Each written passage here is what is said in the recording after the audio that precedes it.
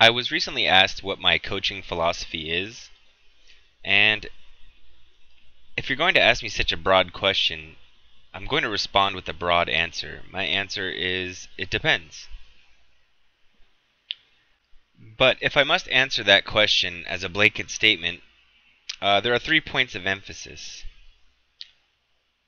Know your craft. If you don't know your craft, you're basically dead in the water.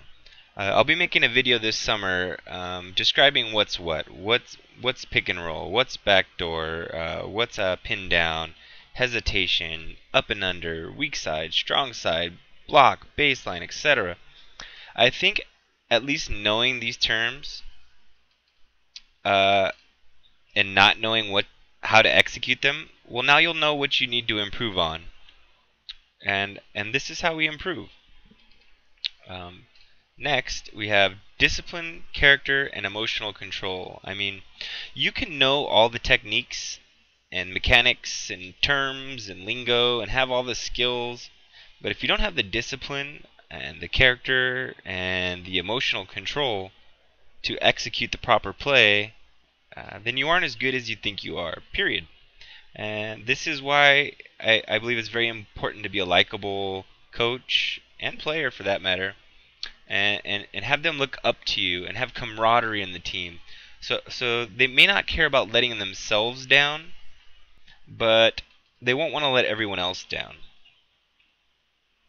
And lastly, we have consistency of focus.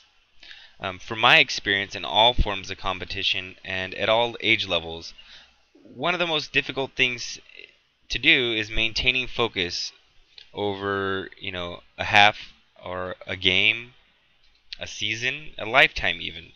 Um, the best players always bring their A game, and I think that's what separates, a great player from a good player is the consistency. Um, if you've ever tried meditating, you're supposed to focus on your breathing, and it sounds simple enough, but go ahead and give it a try. Watch how just after a few seconds your mind starts to wander. Now, I was also asked what I believe to be another poor question or generalized question, and I was asked how I would beat a certain full court press. I believe it was the diamond press or something like that. And to teach your team how to beat a certain type of press makes me think of the old saying: give a man a fish, and he has fish for a day. Teach a man to fish, and he has fish for a lifetime. To teach a team to beat a specific type of press would be like giving them a fish, in my opinion. If you're going to spend an entire practice learning how to beat a specific type of press, I mean, what do you do when your opponent simply switches presses? I believe you must teach a man to fish. There's no press or defense that can't be defeated with proper spacing and passing. You teach them that, and they can beat any press that is thrown your way. Also, from a tactical standpoint regarding this question, if this is a defense that is giving your team a lot of trouble, I'd run this defense myself so that the team, run a scrimmage or something and let them face, or even in a game, run this defense myself so my team can learn the strengths and weaknesses of this defense. And also your opponent will be forced to reveal how to beat this defense if you use it against him. So some common coaching mistakes. We'll start with overcoaching, not recognizing a player's span of attention. You need to squeeze as little words as possible and have the greatest impact on your players. This is one of the things that keeps me up at night. Is what can I say to each player that will have the greatest impact on his focus, his improvement, and his character. The next common mistake I see is trying to divide before you can add. Well, what do I mean by that? Well, there may be some players on your team that you're kind of leaving behind because some might not even know some basic stuff like, I don't know, even some of the rules. Some might not even know some of the rules, or like like for example, when to intentionally foul. So you need to be able to evaluate what level your players are on and coach accordingly and give special attention where needed accordingly. And lastly, we have aggressive nature. I don't I don't like the negativity and the yelling. I think it creates for a poor learning environment. I don't think the kids respond well to that. I think they respond well. Some need it. Some need the carrot and some need the stick. But most of them need encouragement. Excuse me, encouragement. You know, need to be forgiving. Forgiving them for mistakes keeps them in the present moment, and they look forward to getting another opportunity. And it creates an optimal learning environment, and it encourages improvement. Over adjusting is another big mistake I see coaches making. They're usually being results oriented, and just because you're losing doesn't mean that there's an adjustment that needs to be made. You must sometimes admit that another team is simply better than yours, and stick with the logical strategy, and some percentage of the time you're going to win, or they will beat themselves, so to speak. And if you make certain adjustments, it better have a logical reason, or you're just making adjustments out of desperation. Next, we have overemphasis on defense.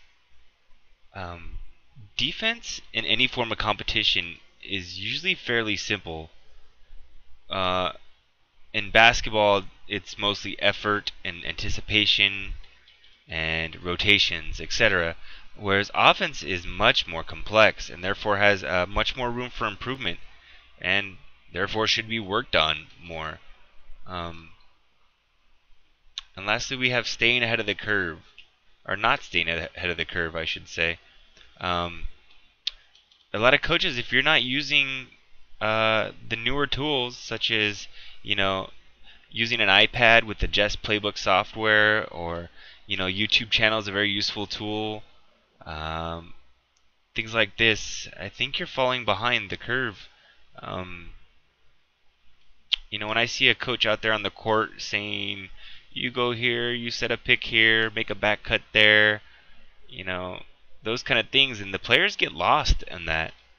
But with like the Jest Playbook software, it's very tangible for them, and they love it.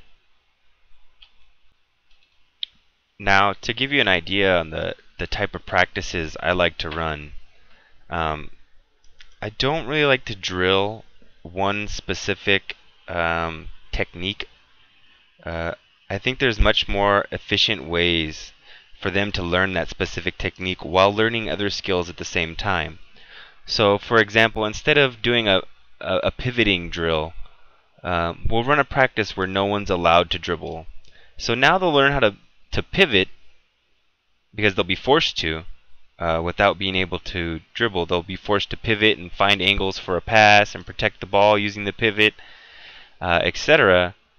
But now they're also learning other things like how to get open without the ball, and they're still going to be learning rebounding, and they're still going to be getting conditioning this way. So I think it's a much more efficient way of practicing, and the kids like it much more, and it keeps them more engaged, and it keeps their attention more than running drills. I know when I played basketball, and I'm sure a lot of other people feel the same way, that not many people enjoy doing the drills.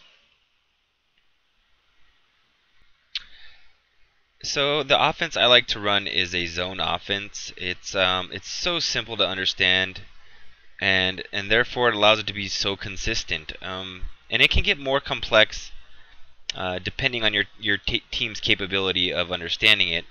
Um, every single player on the team will get it. There won't be one player that struggles to understand it. Uh, it innately teaches them the game of basketball. It teaches them about spacing. It allows them to react to what the defense is doing instead of running a whole bunch of specific plays that they have to learn. Similar to the triangle offense, in that aspect, it's catered to prevent the most common mistakes like following the basketball, over dribbling, traveling, double dribbles. It's catered to prevent those kind of mistakes. It's just a wonderful offense, especially for the youth, the high school level and below. Um, and and this is just the tip of the iceberg of the zone offense. I'll have a video posted if you guys want to get a more in-depth look at the zone offense. Because of my background of many different forms of competition and constant strategizing over the years, I consider myself an expert in game theory. And I think I'd be a great fit for head coach. But I have also been playing basketball my whole life, and as well, and I believe I'd make a great player development coach as well.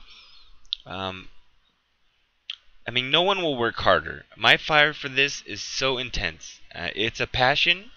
It's not an obsession, it's a passion. And I guarantee no one will work harder than me because it's impossible. There's only 24 hours a day, and I'm strategizing all 24 of them. And I think that's pretty obvious. So how can you go wrong?